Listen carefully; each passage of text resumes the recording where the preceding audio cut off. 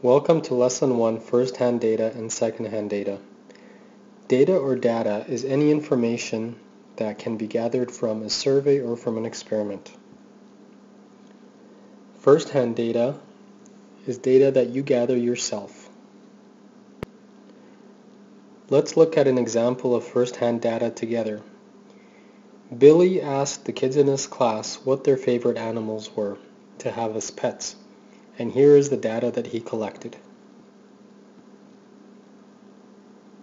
So examine his data for a moment and see if you can come up with any conclusions or any statements, anything that you can say is true based on the information that Billy collected from his classmates.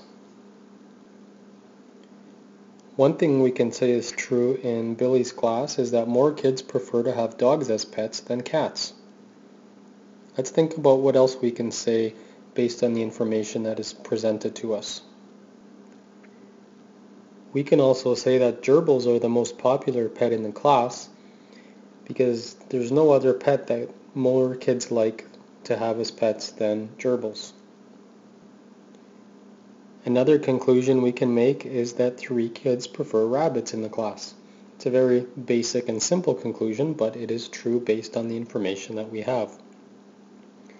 Now I'm sure you've noticed that there is an extra category called Other, and one student chose Other.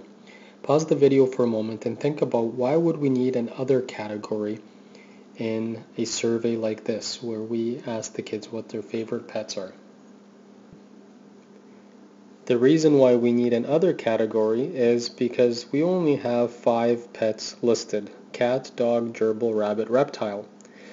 Now are all those the only pets that exist, or are there other pets?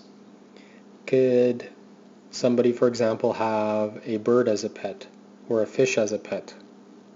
And the answer is obviously yes.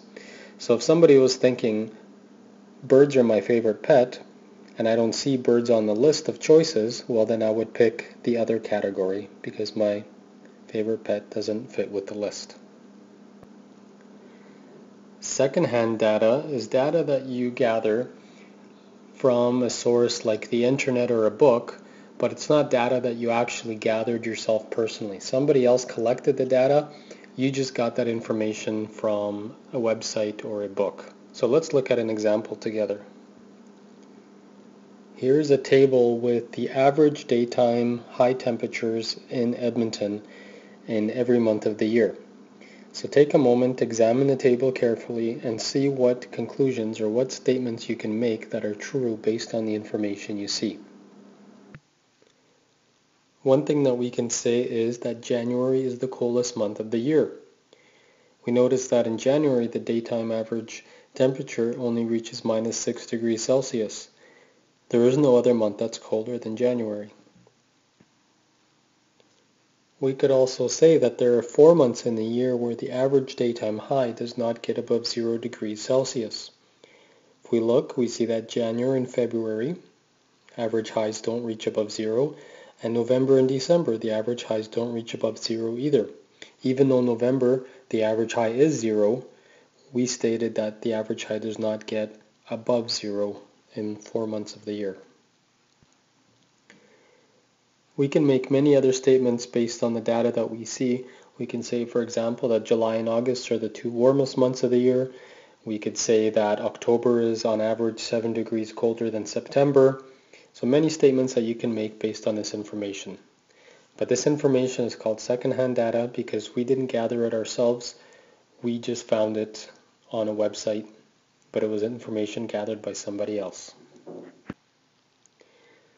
So to review, data is any information that we gather from a survey or from an experiment, and first-hand data is specifically data that we have collected ourselves directly, like in the example that we looked at with the favorite animals in Billy's class.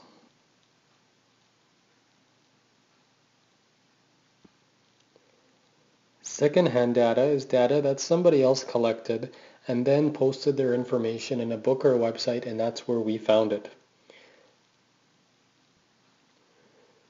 So we looked at the example of the average daytime temperatures in Edmonton for each month of the year as our data. We didn't measure this data. We didn't go out there with a thermometer every day of the year, measure the high temperatures and then average them out. Somebody else did that. We just found the information and posted it in a table. The important thing with data, whether it's first-hand or second-hand, is that we can draw some conclusions or make some statements that are true. We look at the data, we think about it, and we come up with some statements like the gerbil is the most popular animal in Billy's class, or July and August are the warmest months of the year in Edmonton.